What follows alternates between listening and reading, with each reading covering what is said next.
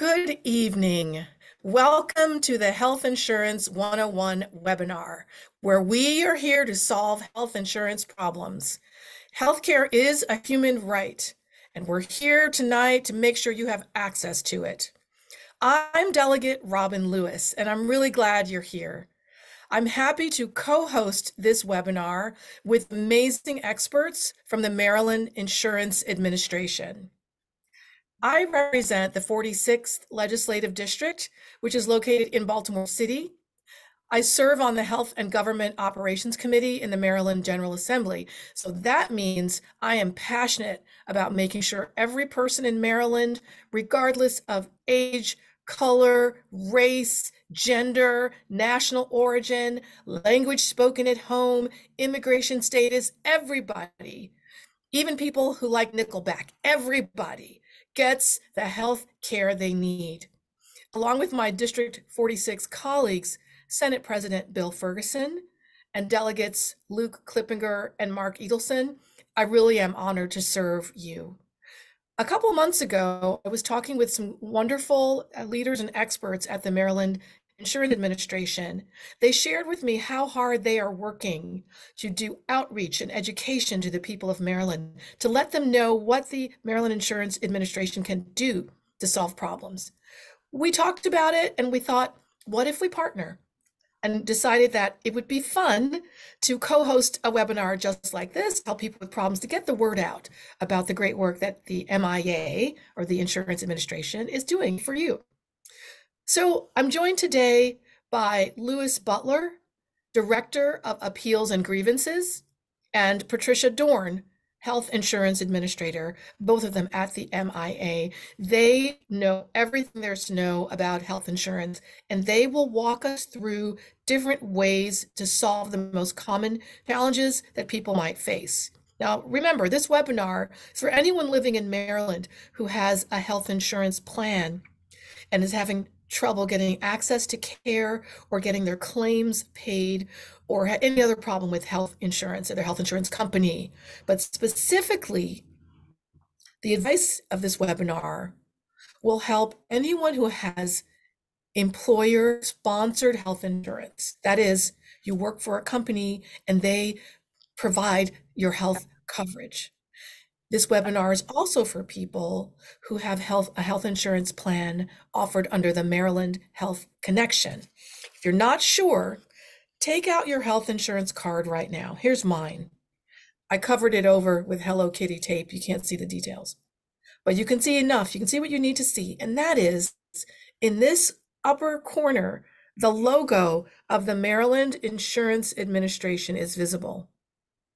If you have your health insurance card and you can see that logo, it means that this webinar is for you, and the MIA can help solve your problems with claims, denials, appeals, anything that you might face.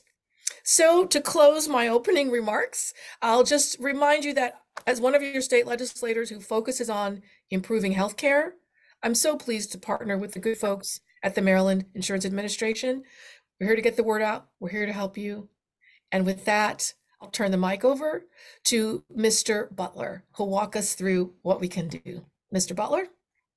Thank you, Delegate Lewis, and thank you for everyone who will be attending this particular webinar. We are super excited at the Maryland Insurance Administration to make you aware of resources available to Maryland consumers with health insurance issues. I will also be joined by Patricia Dorn, Health Insurance Administrator. So towards the end of the presentation, we will sort of ask questions, sort of have a question and answer scenario that would be helpful. We believe it would be helpful in some of the scenarios that we see on a regular basis in the complaints that the Appeals and Grievance receives and investigates. So with that, the agenda for today, the Maryland Insurance Administration, types of complaints the MIA's Life and Health Unit and Appeals and Grievance Unit can review. When should a complaint be referred to the MIA? What the consumer needs to do to receive assistance from the MIA. What a consumer should expect as part of the complaint process. What is the Maryland Insurance Administration? The Maryland Insurance Administration is the state agency that regulates insurance in Maryland. The MIA licenses insurers and insurance producers, agents, or brokers, examines the business practices of licensees to ensure compliance, monitors solvency of insurers, reviews, approves insurance policy forms, reviews insurance rates to ensure rates are not inadequate, excessive, or unfairly discriminatory, investigates consumer and provider complaints and allegations of fraud. Background, history. Specifically, the appeals and grievance process begins when a carrier renders an adverse decision, which includes a determination that a proposed or delivered healthcare service is not medically necessary, appropriate, or efficient. The member, the member's representative, or the treating provider acting on behalf of the member has the right to protest through the carrier's internal review process. I need to stop here for just a second just to offer some clarification, because one of the challenges that we hear at the administration with regards to the carrier's internal appeals process is that members are reticent to take advantage of it because they're fearful that if they were to file a complaint with the administration, that there would be some sort of retaliation. This webinar is designed to dispel that myth. Why? Because carriers are required by law to have this process in place, and they do. So based on individuals and providers taking advantage of it, they provide us with the opportunity to investigate those complaints. So I want to eliminate the fear that there is no retaliation if a member or a healthcare provider acting on behalf of the member files a complaint with this administration. Why? Because carriers are prepared to receive those complaints. Background history. When a protest is filed with the carrier regarding an adverse decision, this is a grievance. If the carrier again determines that the proposed or delivered healthcare service is not medically necessary, the member, the member's representative, or the treating provider on behalf of the member may ask the Maryland Insurance Administration to review the carrier's grievance decision by filing a complaint. How the law works. The appeals and grievance law. How the law works. Oh, there we are. The appeals and grievance law gives the MIA the authority to contract with 3 independent review organizations, or IROs, to review these medical necessity complaints. When the MIA sends a complaint to an IRO for review, and the IRO assigns an expert reviewer for the complaint, Maryland law requires that the reviewer be an unbiased provider, the same specialty as the area or areas appropriate to the subject of review. The MIA's final decision on a complaint may be based on the IRO's decision. If the complainant remains dissatisfied with the MIA's decision, he or she may make a request for a hearing to challenge the MIA's decision. It's important to note here, carriers do not have the right to an administrative hearing, but may file a petition for judicial review with the circuit court. Types of complaints the MIA's Life and Health Unit and Appeals and Grievance Unit can review. Generally, the MIA can review complaints involving health benefit plans delivered or issued in Maryland, including claim denials based on medical necessity, denials of all or part of a claim for other reasons, appeals of a carrier's denial, or other possible violations of Maryland's insurance law. Types of complaints the MIA's Life and Health Unit and Appeals and Grievance Unit can review. Denials may include a claim denial. This is where your carrier or HMO has denied payment for a service or medication that was provided. An authorization denial. This is when a medication or treatment requires a referral or prior authorization from your provider, but this authorization has been denied by your insurance carrier or HMO. You are entitled to a written denial unless you or your provider agree to an alternative care plan. Appeals. If your healthcare provider tells you that a certain service or medication is needed, i.e., medically necessary, but your health insurance carrier or HMO denies your claim, this is a denial based on medical necessity, and you have the right to appeal that decision.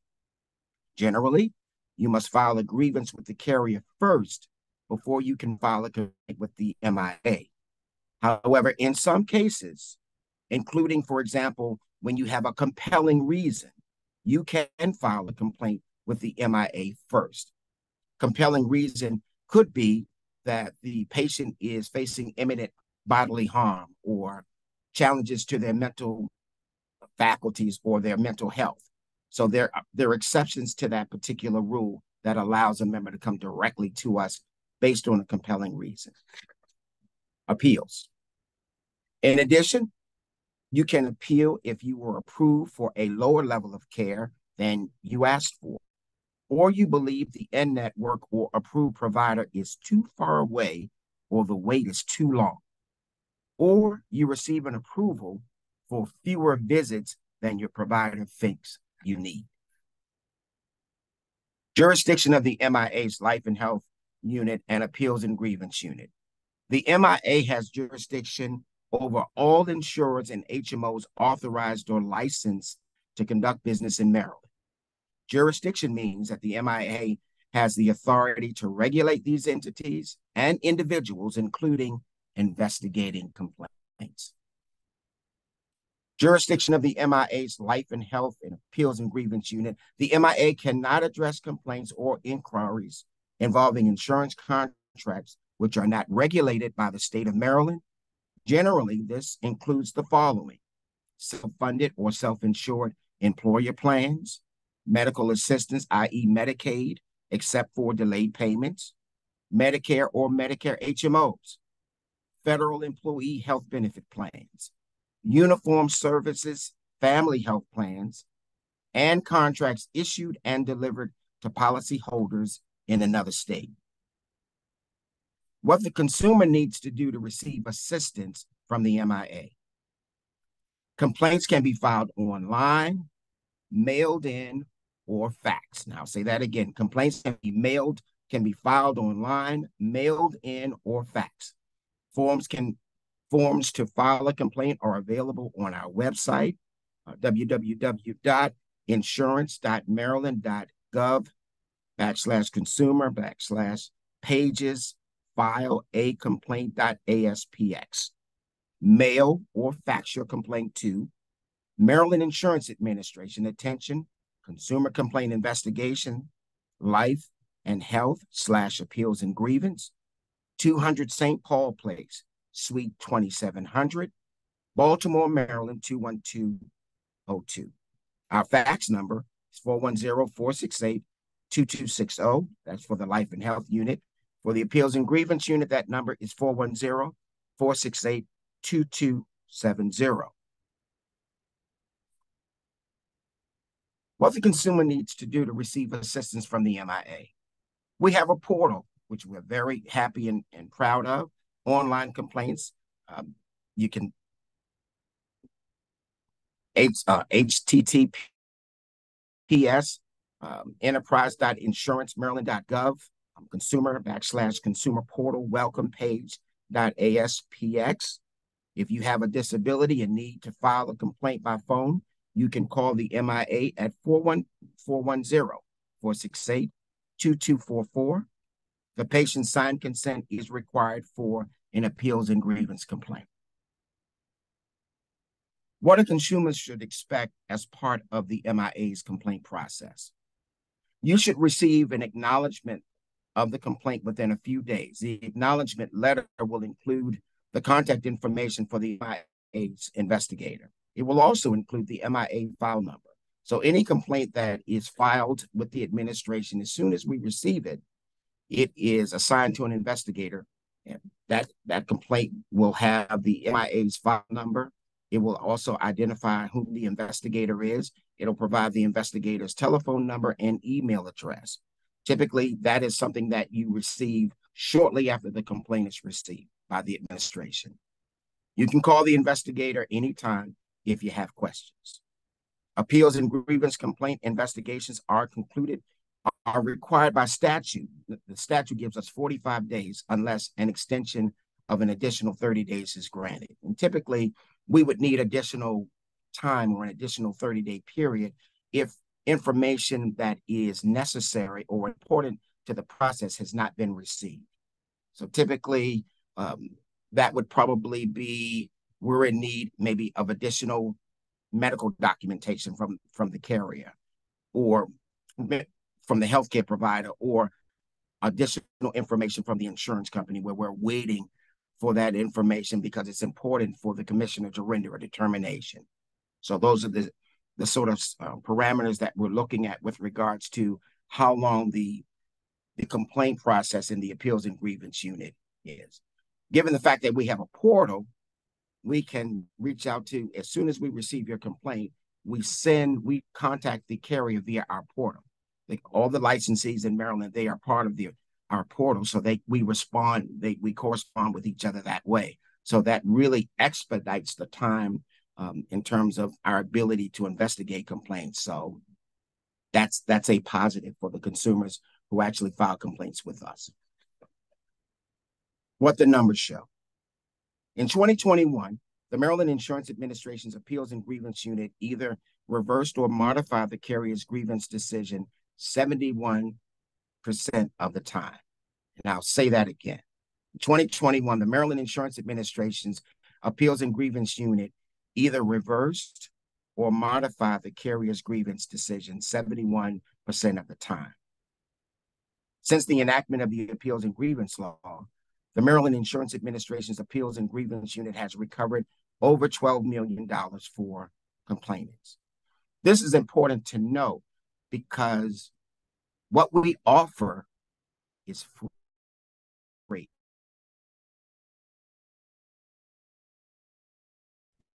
I'm experts.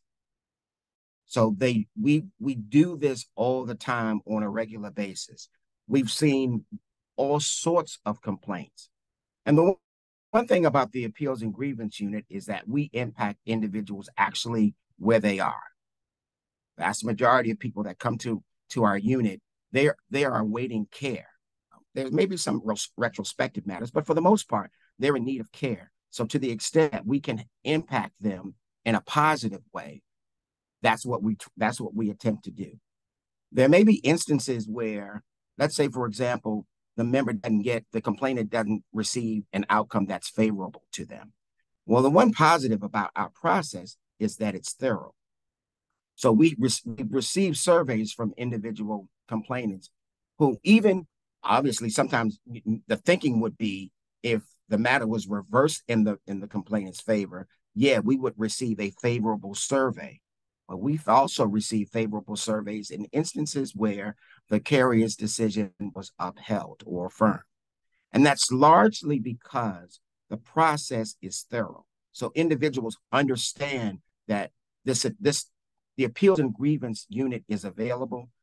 They've contacted me. They kept me apprised of the various steps in the complaint process. So it wasn't a situation. They answered my calls when I reached out. They called me back. All of those kinds of things are very important, and it provides us with an advantage because, again, the subject matter experts that we have on staff here, they're always paying attention to the details. They know what questions to ask, and they also allow complainants to articulate their concerns, because by the time a caller gets to us, they've sort of gone through the process and they're somewhat frustrated. And sometimes they just want to hear a voice. They just want somebody to listen to their concerns. And to a large extent, that's what we do. Obviously, we're listening to information gathered. In those sort of laments that we often hear from consumers, it provides us with the details that we need in terms of what questions we need to ask of the complainant or of the carrier. So the role that we play here, although we're regulators, we also listen, and we listen intently to make certain that we don't miss anything. so that we can figure out how to best assist this particular consumer of insurance, the complainant. How the MIA is improving consumer outreach. Commissioner Bahrain is very intentional in terms of increasing the administration's digital footprint by creation of a 24/7 hotline marketing campaign, robust social media campaign promoting the 24/7 hotline. What that means is my unit, the Appeals and Grievance Unit, we are on call. There's always a representative available to receive after hours and weekend medical emergency calls. So we actually, when, okay, I'm not on call right now, but we have someone who is on call. So if a consumer were to reach out to the administration, they would actually speak to a live voice that can walk them through the process of next steps. Consumer newsletters, various marketing materials, including first aid kits, magnets, flyers, podcast / video production to promote 24/7 hotline, YouTube channels, social media websites, consumer education and outreach is what we're doing right now. Joy Hatchett's unit participates. You'll find them at various community events, fairs, libraries, the MBA, farmers markets. In other words, the administration is intentional in terms of being visible in the community throughout the state of Maryland to make certain that consumers are aware of the rights that they have with their insurance coverage. Because unfortunately, this is an area, or maybe fortunately, it's an opportunity for improvement. So I would look at it that way. Also partnering with state senators and delegates' office to promote the 24/7 campaign. With this, I would ask Patty Durham to join me at this point because we have some sample questions of what we see on a regular basis, some of the scenarios that we sort of see, and we would like to sort of share that with you all at this point. So, Patty? Thanks, Lewis. My name is Patty Dorn, and I'm the Health Insurance Administrator with the Maryland Insurance Administration. Lewis and I are going to go through a series of example questions about Abigail. These are good at representing some of the types of questions that Lewis receives in the Appeals and Grievance Unit. So I'm going to ask him the question, and then he's going to answer. So starting with question 1. Jessica and Michael are worried about their daughter Abigail, who is 15 years old. They aren't sure what the problem is, but it seems to be beyond teenage general moodiness. Abigail's grades are falling, and she's gotten into a physical fight with her younger brother, and her parents think she may be drinking. Her school social worker suggested an evaluation by a psychiatrist. Abigail's parents can't afford to go out of network to get this treatment. How should they start the process to have Abigail evaluated and make sure that this will be covered? Patty, a good place to start is with Abigail's primary care provider for recommendations of behavioral health care providers. Typically, a referral is not needed anymore, but it can't hurt to start there. Jessica and Michael can also start looking for psychiatrists through the carrier's online directory.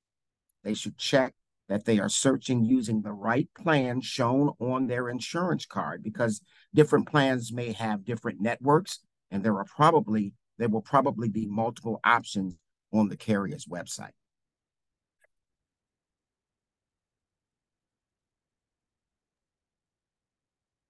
Thanks, Lewis. Next slide, please. So they tried the online directory, but they found that there were mistakes in the directory itself, and it was very frustrating. What should they do at this point? There are laws requiring carriers to keep their directories up to date.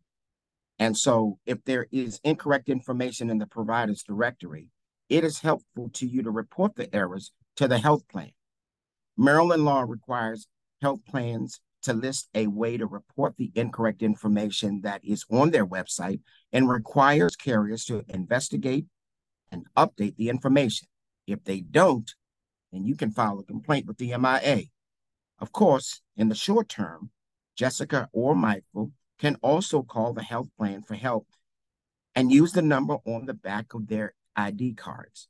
There may be a separate number for behavioral health services, and some plans will provide additional help with finding a behavioral health provider if you ask.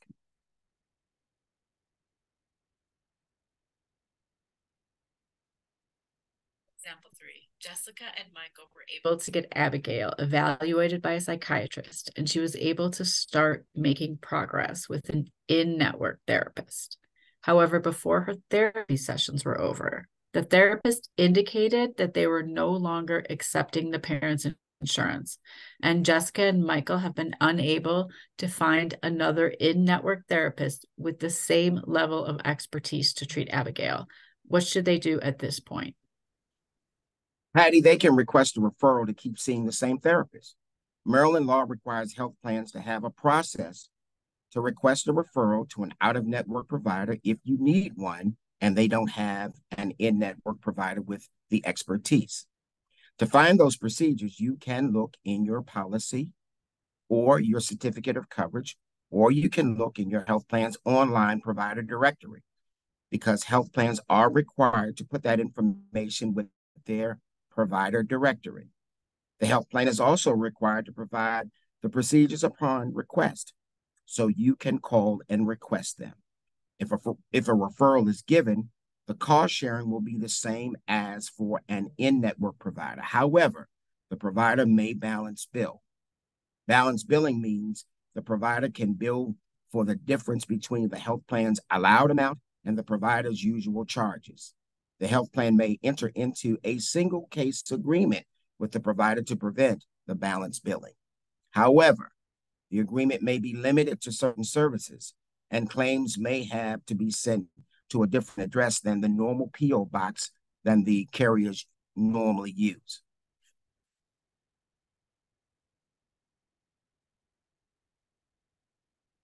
Question number 4. What if the request was denied because the health plan says that there are providers in-network? Jessica and Michael don't think that the particular in-network providers have the necessary level of expertise, or that it's unreasonable for them to wait because there's going to be a delay before they can actually get in to an appointment. They don't want to disrupt Abigail's treatment since she's been doing well, and they don't want to see any deterioration in the progress that she's been making. So, Lewis, what would you recommend to the parents at this juncture? Patty, my recommendation to Jessica and Michael is they have a right to challenge or appeal the health plan's decision that its in-network providers are adequate. The health plan's decision to not allow Abigail to receive treatment from an out-of-network provider is considered an adverse decision. A determination that a proposed or delivered healthcare service is not medically necessary, appropriate, or efficient. Jessica and Michael have a right to protest this decision through the health plan's internal review process. When the health plan renders an adverse decision, they are required to provide the member with a detailed explanation in writing in the form of a letter, notice of adverse decision, or an explanation of benefits, i.e. EOB. Either document will instruct them on how to initiate the health plan's internal review process. If the health plan again determines that its in-network provider is adequate, Jessica and Michael may ask the Maryland Insurance Administration to review the health plan's grievance decision. The health plan's decision to uphold its adverse decision by filing a complaint. The MIA has the authority to contract with independent review organizations to review medical necessity complaints. Based on the IRO's medical opinion, the MIA reaches a decision either to uphold, modify, or reverse the health plan's decision.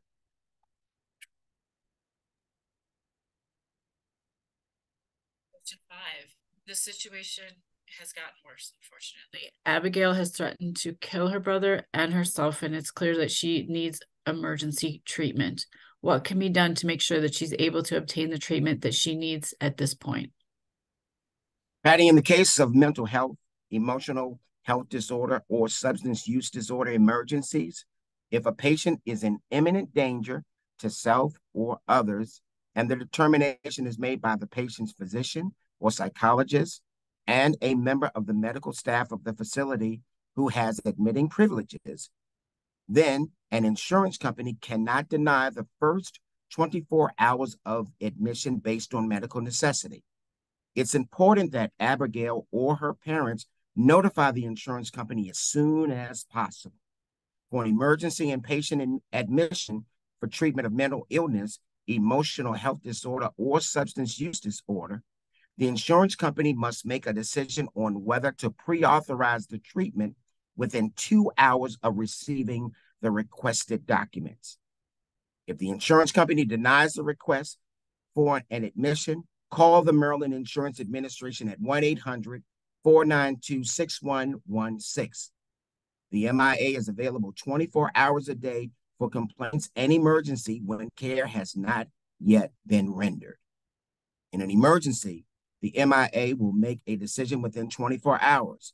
If the MIA does not regulate your health plan, your complaint will be sent to the agency that does regulate the plan. Thanks, Wes. The parents have found, and it's been recommended, that Abigail go to a mental health facility that's located in Arizona that has a history of success in dealing with these particular issues. What should the parents do if they would like to send her to this particular facility? Patty, it's important to note inpatient care usually requires prior authorization.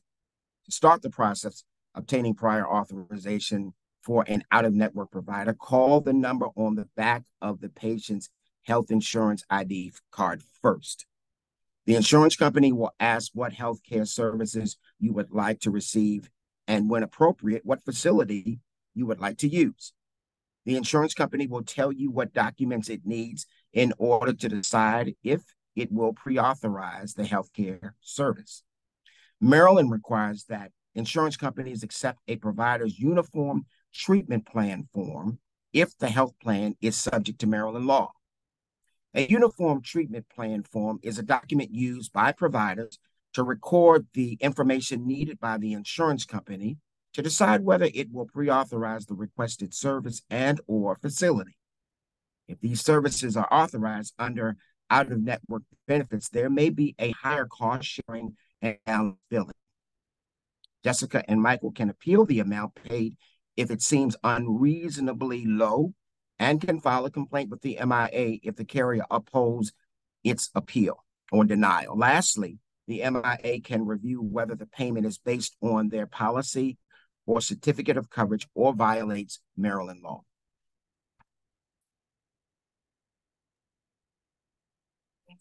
The last example question.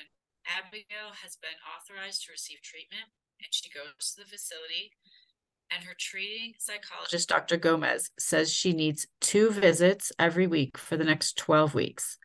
The plan says she can have 2 for only 4 weeks. Is there anything the family can do at this point? First, Patty, if Dr. Gomez agreed to accept the authorization for 4 weeks, it may not be a denial. So he's like agreeing to what the carrier is offering. However, if Dr. Gomez did not agree, then we're talking about an adverse decision where you ask for one thing, the carrier gives you something else, or you ask for one thing and they don't give you anything. Dr. Gomez can file a grievance on behalf of Abigail and her parents. Many providers get a written consent form as part of the paperwork for a new patient. That means whenever you go to the doctors, you're signing like a bunch of paperwork. Typically, if doctors can get the patient signed consent, it will authorize them to file a complaint with our office. That is something that we actually encourage because in the appeals and grievance unit, we require the patient signed consent. That's a critical part or key to what allows us to do what we do on our end. So it's important if the doctors have that. Some of the frequent filers that file with us, healthcare providers that file with us, they actually use our consent form. So when they file their complaints with us, we're ready to rock and roll. We're not waiting for the patient signed consent. We have it and we're in good shape and we can initiate the complaint process. So that allows us to do what we need to do on our end in terms of conducting the investigation. But also in the event that the case gets reversed in the patient's favor, it allows them to receive the care that much sooner without waiting. So the signed consent is a critical piece to what we do.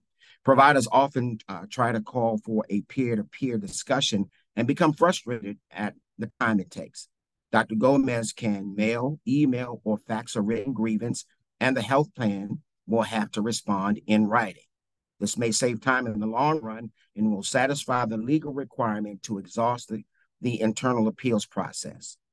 If the health plan still says that 2 visits a week for 12 weeks is not medically necessary, then Dr. Gomez or Abigail's parents may file a complaint with the Maryland Insurance Administration. The MIA can send the complaint to an independent review organization to get an opinion on whether the care is medically necessary.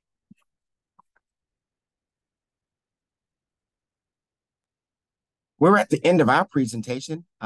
Delegate Lewis, are there any questions from anyone? We'll be more than happy to try to entertain or respond to them best of our ability. Thank you. Thanks so much, Mr. Butler, Ms. Dorn, for your expertise, your thorough and patient explanation, description of all the different things that might go wrong, and all of the different ways that the people in Maryland can rely on the Maryland Insurance Administration to get help, to get answers, to get solutions. Thank you both very much. Since we are recording this webinar and we'll be sharing it with the public afterwards, both MIA on their own website as well as myself through my office, folks can watch and they may very well come up with questions that we'll have to help answer. Awesome. I promise to forward any questions that my office might receive to you. So with that, I think we'll wind up. I'd like to thank the Maryland Insurance Administration once more for their amazing work. I want to salute the MIA for taking the extra step of conducting active outreach to the people of Maryland through their 24/7 campaign. I'd like to underscore as well that whenever any person in Maryland has trouble getting what they need from really for any reason, a problem you can't solve, a question you can't answer, remember that there are a number of elected officials that work for you. I'm one of them, and you can always reach out to your elected official. You should know that when we don't know the answer, we go to the Maryland Insurance Administration or other state agencies, depending on the problem. We also depend on the MIA to help us help you. So I'm really pleased to call myself a partner with your agency, to salute and lift up the great work you're doing, and to continue to share the news, share the word that help is here. My dad had a lot of great sayings, and one of his favorites was that the squeaky wheel gets the grease. If you're a person in Maryland and you're having a problem, I urge you to squeak until you get the help you need. MIA is a great agency and a great place to start. With that, thank you and goodbye. Thank you. Thank you.